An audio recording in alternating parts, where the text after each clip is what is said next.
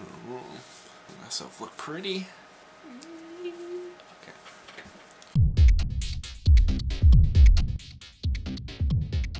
Hey guys, what's up? It's Jared here, and I'm coming to you with a little video today.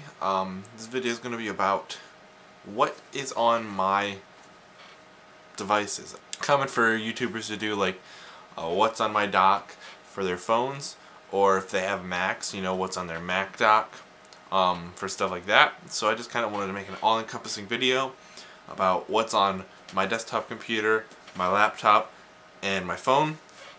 And I will be doing a full tour of my phone eventually, and I'm not covering my theater PC because I actually already have a video up of that. So the link's going to be right in the description for those things when they're released and when they're ready to view and all that stuff. But this video is going to cover the desktop, my phone's dock, and my home pages of the phone, as well as my laptop. Alright, so let's get started.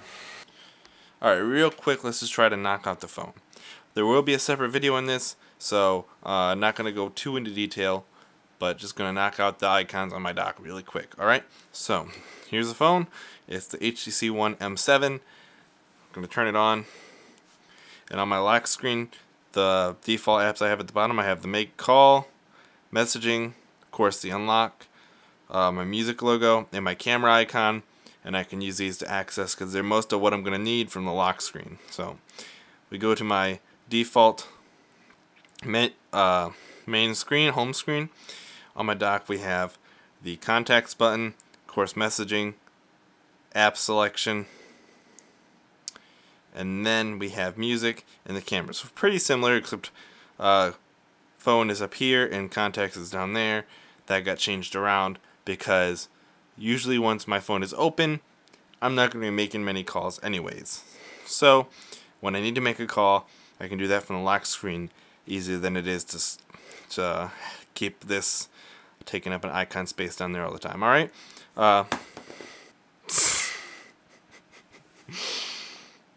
I just drop my phone on the floor, and when I get to making the actual video, go into a little bit more detail about how everything works together, the launcher that I'm using, and all that info.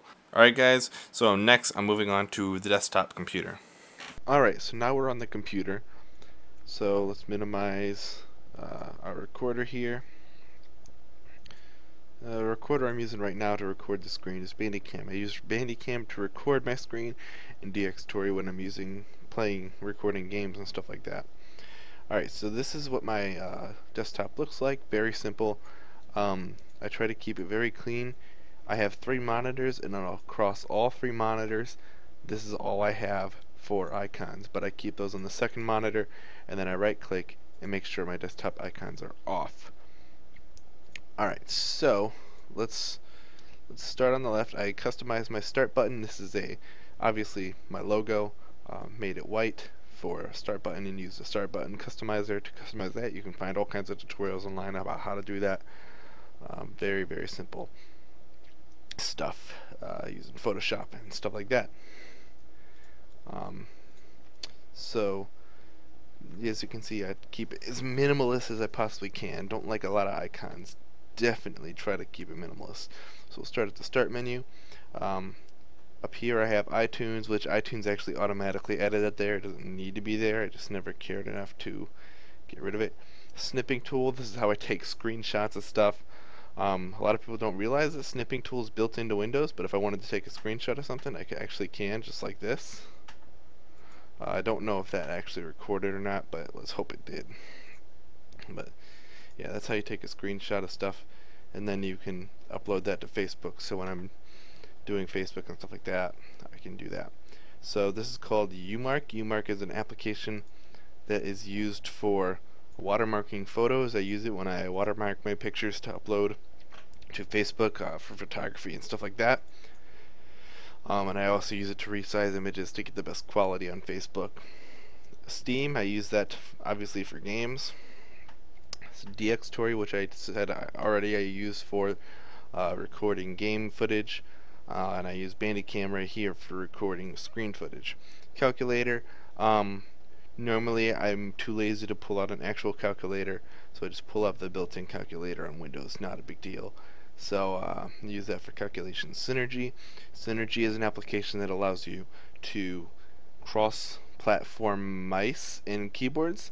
So if I have Synergy installed on another computer in my room, as long as they're on the same network, I can actually hook it up to where I can plug in mouse and keyboard into my desktop computer, and then with the click of my scroll lock button, that mouse will automatically jump off of this screen and go to the screen of the other computer, and then I can use that mouse and keyboard to work the computer.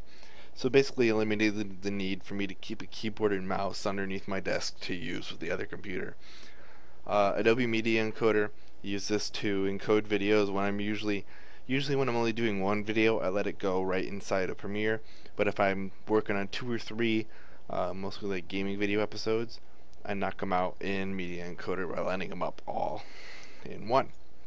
Alright, so we'll go down here.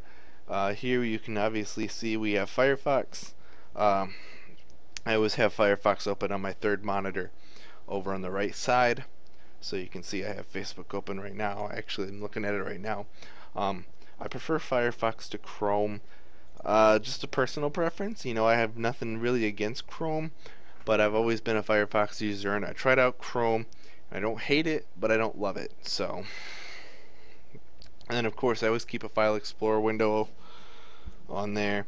I use iTunes for managing my music. A lot of people don't really like iTunes, but I think iTunes is one of the few things that Apple's done really well. I prefer iTunes a lot to Windows Media Player. So, for playing my music. Evernote, I use Evernote obviously to take notes, keep a lot of my video ideas in there, as well as just other random stuff. Adobe Illustrator, use that obviously for creating vector files, design my shirts in Illustrator. Adobe Bridge, I use Adobe Bridge when I'm looking at pictures. I edit in Adobe Bridge, look at my RAW files, send them to Camera Raw and then to Photoshop to edit. So Adobe Bridge is kind of like my file viewer when I'm editing photos, because Windows can't natively view the RAW files. Of course, we have Photoshop. Obviously, I use Photoshop to Photoshop pictures. And then Premiere is obviously for editing videos. I'm using CS6. I don't have CC because I'm in college and I'm broke. So I just figured I will stick with CS6 because right now, I mean, there's some cool new features coming to CC, but nothing that's really saying, man, I really gotta fork out a buttload of money to get that. So, and of course I use After Effects for doing all my animations and stuff like that. Okay, and then this is a little program called Stacks, and it's basically like if you've ever done Stacks in a Mac, it can do it basically just like that. It's not something that I use a whole lot, but I keep it there just in case I need it. It doesn't take up a whole lot of resources. I think it takes up 2 megabytes of RAM the whole time it's running. So it's not something that bothers me a whole lot, but it allows you to basically have a bunch of shortcuts, and I figured it'd be a lot smoother integration than running like a dock on the side of my screen for launching my games. So here I just have all of my games inside and I can launch them all. Alright, moving on. Over here in my tray icons, you can see I have the volume icon. Action Center is just a bunch of bull crap that I don't care about. Dropbox, obviously Bandicam because it's running. Corsair, gaming software that's for my computer or my keyboard. I'm using a Corsair K30. So some wireless card information and stuff like that, and that's about it for the computer. So I think next we're going to be moving on to the tablet. Alright, so the first step we need to do with the tablet is take it off my Samsung dock. And here we go. It's a very, very, very simple setup. Not too crazy. I only keep the basics on here because I only do a certain amount of activities on here. I use my tablet for a very specific set of tasks, so I don't need a whole lot. So on my lock screen we have S-Note. I use a combination of S-Note and Papyrus right here for taking notes. S-Note is not vector, while Papyrus is, but S-Note has a few cool features, and I really like the handwriting style in S-Note. Alright, here we have a gallery, just reviewing pictures. We have the Dolphin browser. I'm using Dolphin browser on here because I prefer the full screen effect and the way it works. And of course, File Explorer. Go away, go down. Alright, so on here we have, this is actually Canvas. It's an application for, it's called a learning management system. It's an application for keeping track of your classes and all that stuff. Hold on, I'm going to adjust the camera setting here so you guys can see a little bit better. Alright, and then I have a couple of games up top. And this is a application for managing your money. Again, Canvas is used for school. You use it to keep track of your data for school classes, grades, and turning in stuff like that. Evernote down at the bottom, Dolphin browser, Papyrus, and then a thing for my launcher, just a settings button. Scroll over, we have a little weather widget, and then we have my PNC Bank app for my PNC Bank account. Then we have the YouTube icon for launching up YouTube, ES File Explorer, and the Play Store. Go over again, we have a clear memory button. We have Quick Pick, which I use for looking at pictures. I prefer it over Samsung's default gallery, even though I had the default gallery right on the home screen or my lock screen. Pixlr editor for editing pictures, HDR camera for taking HDR pictures, and VSCO cam for those. So scroll over here, we have this, which is called, I think it's Falcon widget. It's a Twitter feed widget. You use it to display Twitter feeds. And then we have Vine for watching Vines, obviously. Instagram for using Instagram, obviously. Google Plus and Facebook. You can tell this is definitely a social media page used for doing social media. And then over here we have, this is kind of my remote section. I have two remote apps.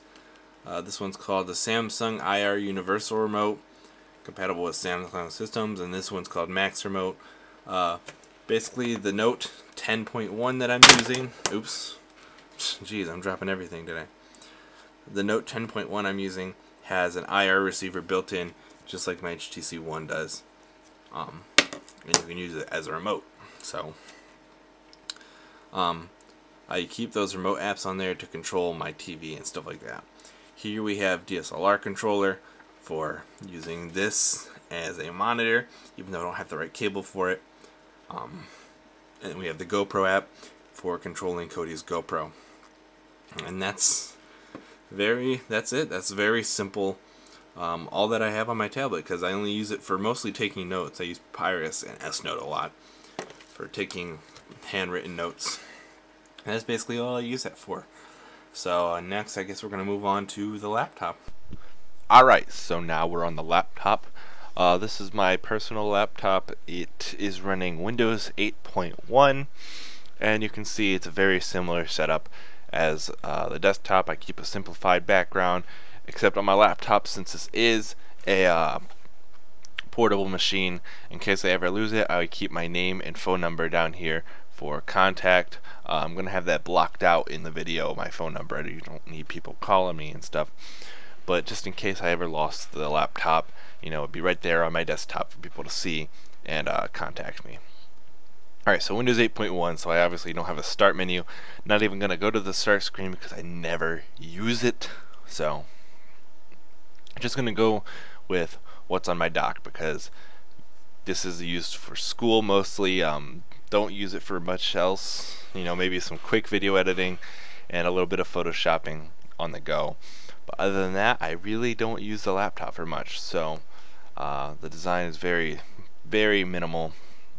Only stuff I need for school. So of course, all the way on the left, we got File Explorer. Then we have Firefox again, and you can see I got some school stuff set up there. And then right here we have Evernote, of course, for taking notes. iTunes, of course, for listening to music. Then we have Celtx, which is a script writing application. I don't really like to sit down on my desktop to write scripts. You know, I like to write scripts on the go. In a more comfortable place, like on my bed or in the living room. So don't do that on my desktop. I do that on my laptop, and occasionally on my tablet I do a little bit of it. So I keep Celtix for writing my scripts on the laptop, and then right there I have Office 2010. My brother has Office 2013, but I couldn't find the DVD when I was installing Office, so I'm like, Office 2010 is good enough for me. I'm not going to complain about it. It doesn't bother me that much because I barely use it. I just use it for basic stuff. So I got Word. Oops, didn't mean to open that. Word, PowerPoint, Outlook for my school email, and Excel. And then of course I have my Adobe Suite. I have Illustrator, Bridge, Premiere, and Photoshop. And you can see how I did this on the desktop too, although I didn't point it out. I organized these by their color. I don't know why I'm weird, and I like to do that. So then here we have CodeBlocks. CodeBlocks is a coding application. It can do C and C++, and I think it can also do Java. I'm taking a couple of coding classes in school, and well, I like coding, and I used to use Eclipse, but I was unable to get Eclipse working on this computer. So I downloaded CodeBlocks as my new development environment. I have Eclipse, and if I ever get that working, I'm going to replace CodeBlocks with Eclipse because I like Eclipse a lot better. But that's my preferred development environment. Very nice, very simple and easy to use. And then over here we have Beats Audio. This is an HP laptop. You know the HP laptops come with Beats Audio. And I just really like having the Beats Audio activated because laptop speakers are notably have like zero bass. So being able to hear some bass come out of a laptop speaker, it's like, wow, that's pretty awesome. So I like to keep the bass turned up a little bit just on my laptop speakers. In most situations, you know, I like to try to have a pretty balanced audio, but I just like to be able to hear that bass on a laptop speaker.